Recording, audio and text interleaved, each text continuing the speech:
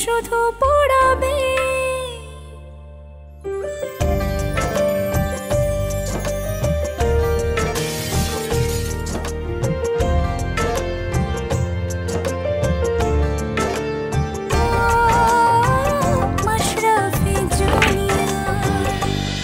আমার হাতটা অনেক নরম হলেও মাথাটা খুব শার্প, তাই হাতের জোরে ব্যথা না লাগলেও মাথার জোরে তোকে আবার ফাঁদে পড়তেই হবে মনে।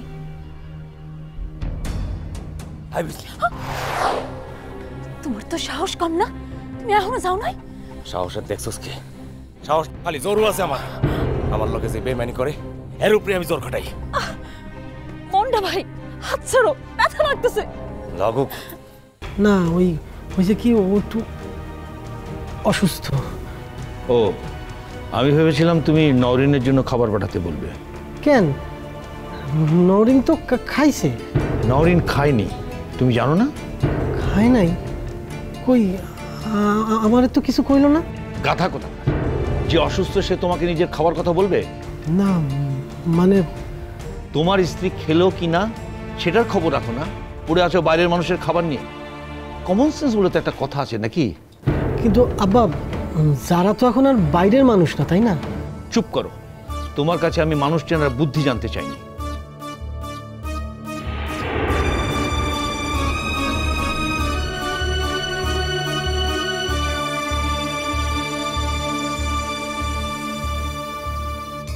বাতেন? জি স্যার। যা নওরিনের খাবার দিয়ে। জি স্যার। যাও, খাওয়া শেষ হলে নওরিনকে খাইয়ে এসো। স্ত্রী অসুস্থ পড়ে আছে, তুমি কোন আক্কেল এখানে খেতে এলে?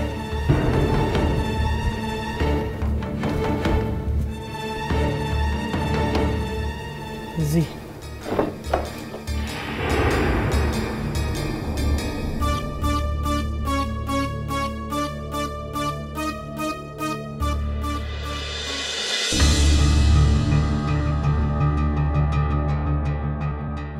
আরাম করে ঘুমাচ্ছিস, দাঁড়া তোর ঘুমের 12টা বাজাচ্ছে। এই মনি ওঠ। ঘুমের মধ্যে এমনি কেউ ডাকে? আস্তে করে ডাকলেই তো উঠে যেতাম। আমি তোর চাকর নাকি নিয়ম করে প্রতিদিন এভাবে ডেকে দিব? আচ্ছা, এমনি কথা কইতাছো কেন? আমি খারাপ কি কইলাম? কি বলেছিস আর কি করেছিস সেটা কোচ স্যারের রুমে গেলেই বুঝতে পারবি। স্যারের রুমে এখন? হ্যাঁ হ্যাঁ চল, এখনই যেতে হবে। বুঝলাম না, হঠাৎ করে আমার জরুরি ডাকনের কারণ কি? আমি তো বাসায়ের দলেও নাই। যা জানার ওখানে যেয়ে জানবি। কোচ স্যারের মোটো অনেক খারাপ, থমথমে চেহারা। দেরি করলে কিন্তু আরো রেগে যাবে। চল। আচ্ছা, সবাই কি চলে গেছে? ঘড়িতে দেখ কয়টা বাজে।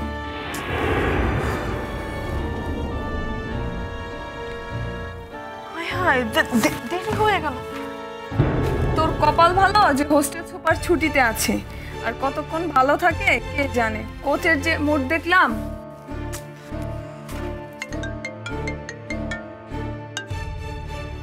হ্যালো মনি, কোথায় তুমি? স্যার আমি তো রুমে। আসলে হয়েছে কি স্যার, ঘুম থেকে উঠতে পারোনি তাই তো? অবশ্য পারবেই বা কি করে? এটা কেন কইলেন স্যার? কথা বুঝেও না বোঝার ভান করছো তাই না? তুমি এক্ষুনি আমার রুমে এসো, এক্ষুনি। স্যার আমি তো কিছুই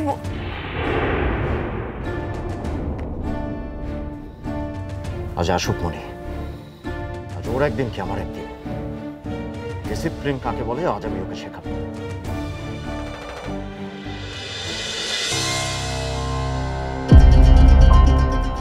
তুমি একটু বসো, আমি চেঞ্জ করে আসি।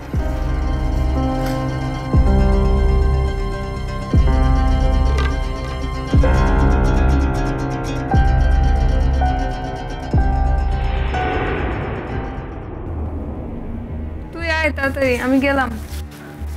এই সাফা, সত্যি করে কত আসলে কি হয়েছে? কোর্সার তো মনে হইলো অনেক রাগা আছে আমার উপর। কিন্তু আমি তো তেমন কিছু করি নাই যেটা জন্য সে আমার উপর রাগা থাকবো। আমাকে জিজ্ঞেস করছিস কেন? নিজে গিয়ে দেখ।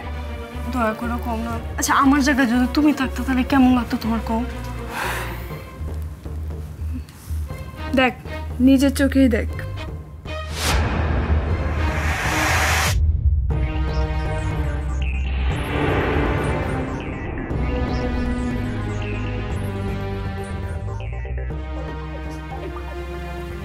এটা আমার হাতে এলো কেমনে? না না, এটা হইতেই পারে না। বুঝতে পারছি, এটা নিশ্চয়ই নোভার কাজ। সেটা তুই বললেই কোচ স্যার বিশ্বাস করবেন না। স্যার প্রমাণ দেখেছেন, এখন তোকে একাডেমি থেকে বহিষ্কার করে দিবে।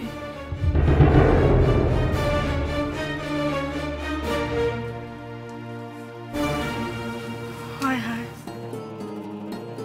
একাডেমি থেকে বাই করে দিলে তো আমার জাতীয় দলের খেলার স্বপ্ন একদম শেষ। স্যার কি তাহলে আমার কোনো কথাই বিশ্বাস করবো না? এমন কি করবো আমি এমন?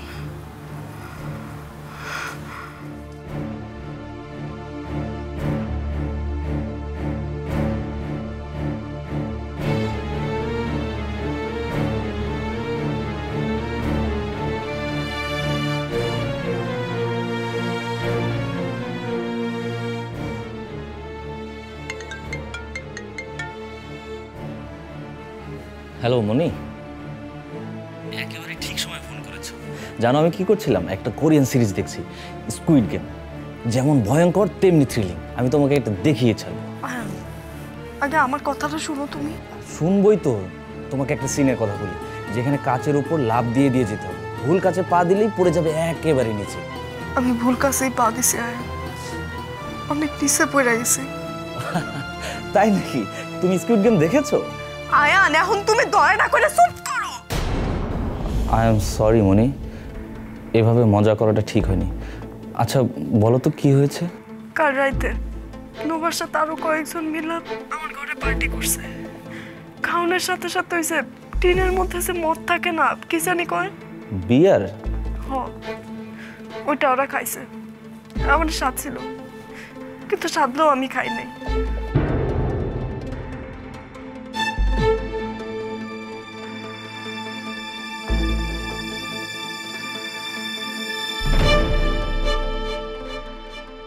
আমি কি করবো কত? কোসার তো আমার কথা না শুনে আমার ছবি দেখছে আর ভাবছে যে আমি আসলে বিয়ার খাইছি। ভয় পাচ্ছ কেন মনি? তুমি তো কোনো অন্যায় করোনি, আর মিথ্যাও বলনি। তুমি সোজা গিয়ে কোচ স্যারের সামনে গিয়ে দাঁড়াও। কিন্তু কেমনে আয়ান? নোভা যে আমার এত বড় সর্বনাশ করবো আমি তো জীবনেও ভাবতে পারি নাই। নোভা তো মিথ্যে বলে তোমাকে ফাঁসিয়েছে। মিথ্যে সবসময় মিথ্যে, আর সত্যের জয় হবেই। এই কথা তো তুমি সবচেয়ে বেশি ভালো জানো। তুমি কোচ স্যারের সামনে গিয়ে দাঁড়াতে পারবে না? তোমার জোরের জায়গা হলো তোমার সততা। সৎ থাকলে তোমাকে কেউ হারাতে পারবে না। আয়ান, তোমার কথা আমি একটু সাহস পাইতেছি। তাহলে কি কোচ স্যারের কাছে যাবো আমি? অবশ্যই যাবে, আর কোচ স্যারের সামনে গিয়ে সত্যিটা বলবে। ঠিক আছে।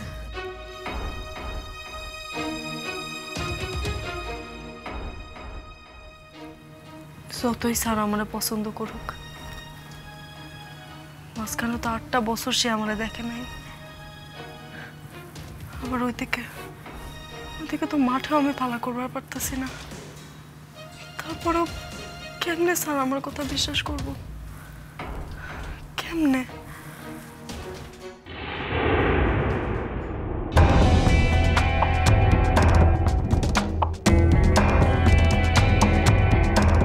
আমার লোকে যে বেমানি করে এর উপরে আমি জোর খাটাই। মন্ডা ভাই, হাত ছাড়ো, ব্যথা লাগতেছে। লাগুক লাগুক ব্যথা। তো সবার সামনে মিছে কথা কই আমারে যে ব্যথা দিছস, আমি তো এটা হজম করতে পারতেছি না।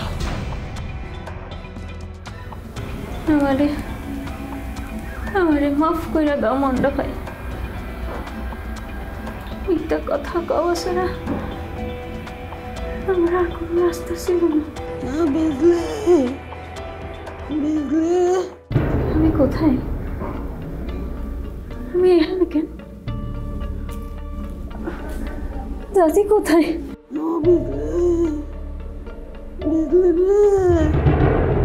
দাদি, দাদি, দাদি, দেখি উঠো, আমার ধরো, ধরো আমাকে ধরো। দাদি, তুমি ঠিক আছো? তোমার কোনো ক্ষতি করে নাই তো? না বাবু, মাছ ধরা কোনো করে নাই, কখন করে বসে কে জানে। দাদি তোমার শরীর খারাপ লাগতেছে? পরশু রাত থেকে কিছু খাইতে দেয় নাই, বাতের ব্যথাটাও এত বাড়ছে। মাতবর একটা জানোয়ার, পশু, ওর মনে কোনো দয়া মায়া নাই। আমরা কি এখান থেকে বাইরেতে পারবো রে বোন? অবশ্যই পারবো। মাতব্বর আমাগরে আটকায় রাখতে পারবো না। একবার মন্ডা ভাইয়ের ইলেকশন জিততে দাও, এরপর পানি খাবো, পানি, একটু পানি। এখানে তো কিছু নাই, আর দরজা তো বাইরে থেকে লাগাইয়া দিছে। তুই দোকানের পর থেকে আটকায় রাখছে। মাতবর কি আমার ঘরে মেরে আলাই বরে বোন? না না, মাতবর আমাগরে কিছু করতে পারবো না। আমার বিশ্বাস হইতেছে না রে বোন, এই জানোয়ারের উপরে আমার কোনো বিশ্বাস নেই। দাদি তুমি নিশ্চিন্তে থাকো, মাতব্বরের এত বড় কলিজা হয় নাই যে সে আমাগরে মাইরা ফেলাইব। পুরা খুব বললাম না, মানুষের নাতি পুতি বড় করে বুড়া কালে আশ্রয় পাওয়ার লেগে। বাপ মা মরার পরে কত কষ্ট করে তোরে বড় করলাম, তোর লেগে আমার এই বিপদে পড়তে হলো। কত করে কইছি শহরে পলাই যা, ওই বুড়া মাতবরে তোর বিয়ে করতে হইব না। কাইন্দো না দাদি, কাইন্দো না। আমার ধরবি না সর, আমার ধরবি না। Good morning. হ্যাঁ দাদিজান, কেমন আছেন আপনি? যাই হোক, আসল কথায় আসি দাদিজান, সেটা হচ্ছে যে আপনার নাতিনের সাথে বিয়ের পরে তো আসলে সেরকম করে কিছু হইল না, তাই না? মানে আপনি জামাটে আপনি সেরকম সমাধান করতে পারেন নাই, আমিও আপনার কোনো রকম করতে পারিনি। তাই আজকে আমি ডিসিশন নিয়েছি যে আজকে আপনাদের সাথে আমি ব্রেকফাস্ট করবো, মানে নাস্তা করবো। আমার ছেড়ে দাও বাবা, আমার বাতের ব্যথা আছে, বুক ধরপড় করে বাবা, আমি সারা রাত ঘুমাতে পারি নাই বাবা। কি বললেন আপনি? এই হারামজাদা, তোর আমার একমাত্র দাদি যান, তারে ঠিক মতো খাইতে শুইতে ঘুমাইতে দেওয়ার ব্যবস্থা করতে পারিস নাই? ঠিক কইছেন, ভালো বিছানা তো আপনার লাগে তৈরি হইতেছে, কিন্তু সেটা কবরে।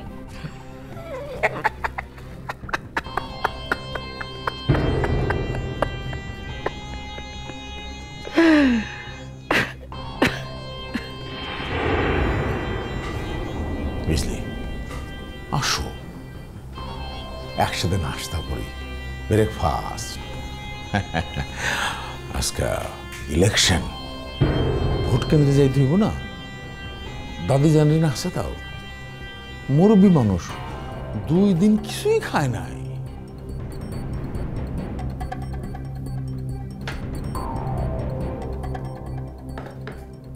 দাদি যান, আপনার কাছে আমি ক্ষমা প্রার্থী দাদি যান। এই যে আপনার এত কষ্ট হইতেছে, এত যন্ত্রণা হইতেছে, এটার জন্য কিন্তু আমি এক ফোঁটা দায়ী না, আপনার নাতনি বুঝলি, সে দায়ী। তারই কারণে, তারই বিভিন্ন আপনার এই কষ্ট হইতেছে। আপনি মনে কিছু রাখেন না দাদি, আমি হইতেছে বাঘ, সেই বাঘ, আমি বনের রাজা না, বনের রাজা তো সিংহ, মনে করেন তার একটু কম, আমি বাঘ। আমি মনে করেন যে সবুজ ঘাসের উপর আমি এলায় মেলায় দিয়া আর পা নেন্দ্রা পেলা দিয়া ঘুমাইতেছিলাম, সুন্দর করে নাক ডিকা। সেই ঘুমটা নষ্ট করে দিল আপনার নাতনি, তার সহ্য হইল না, সে আমার লেঞ্জায় কাজ করে পাড়া দিয়া, সেই লেঞ্জা দিয়ে আবার কানচুর কান্নের ব্যবস্থা করলো। ভণ্ডামি ছাড়েন, আপনার কথা মতো আমি মন্ডা ভাই, মমতা বাবু, সবার বিশ্বাস ভাঙ্গা দিছি, সবার সামনে মিথ্যা কথা কইয়া আপনারা ইলেকশনে জিতানোর বন্দোবস্ত করে দিছি। এখন আমাকে সাইডা দেয়, আমারে না ছাড়লেন না ছাড়েন, কিন্তু আমার দাদিরে তো ছাড়েন।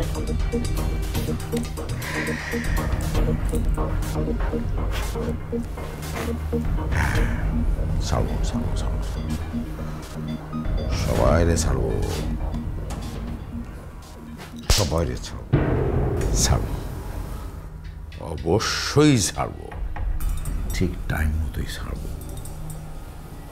আগে আমারে নাস্তা খাওয়াই দে।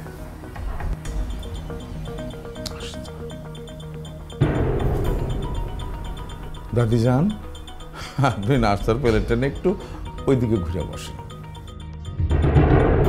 কেন? দাদি যান, বললাম না কথাটা, দাদি যান আর একটু ঘুরে বসেন। খালি প্লেট ধরে রাখলে হইব, আমার সামনে নাস্তা খাওয়াই দিবি না?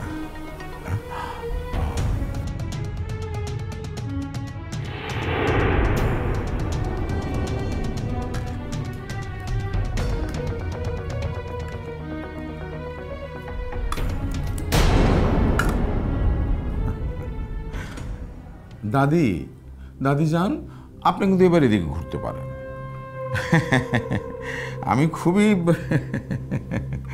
মানে আপনার নাতনির সাথে আমার সকালবেলা একটু হয়, খুনসুটি হয়, বুঝতে পারছেন? সেটা করলাম আর কি, জন্য ঘুরে পড়তে বলছিলাম, কিছু মনে করবেন না। দাদি, আরে আপনার একটা কথা বলি দাদিমা, দাদি হয়েছে কি, ঘুরে বসেন। আজকে হচ্ছে আপনার নির্বাচনে আমার জন্য দোয়া করবেন দাদি। আপনাদের দোয়া আল্লাহ যদি একটু, বুঝলি, ভোট কেন্দ্রে যাই, দোয়া করিস যেন জিতি। ভোটে যদি জিতি তাইলে কিন্তু জীবন হবে একরকম। বাই এনি চান্স যদি মমতার যা চাইতেছে সেটা যদি হয়ে যায় তাহলে কিন্তু সঠিক পাঠ। আশা করি বাকি যে 2-4 ঘন্টা আছে উল্টাপাল্টা করিস না।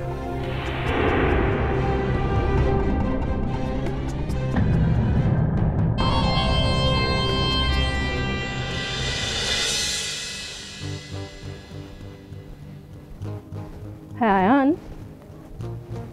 তুমি এখনো ব্রেকফাস্ট করোনি?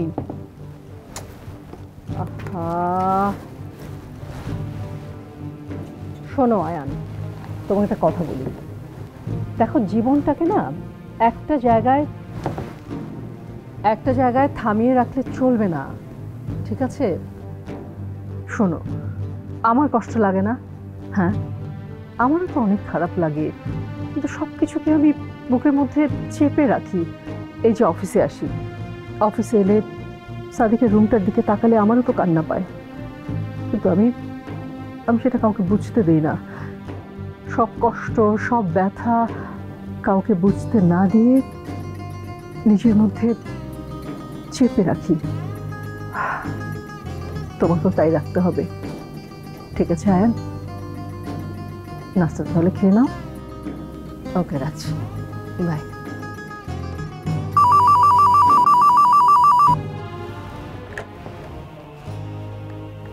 হ্যালো, হ্যাঁ, উনি চলে এসেছেন?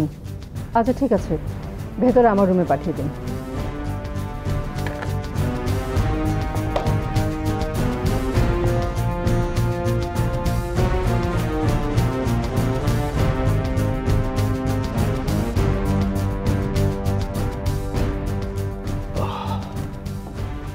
Come in, madam.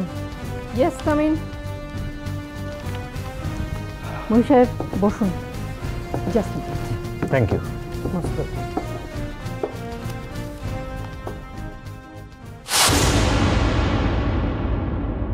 নোভা, তুমি আজ মিথ্যা অপবাদ দিয়ে আমার সরাই দিলা, কিন্তু মনে রাখবা, সত্য কোনো দিনও চাপা থাকে না।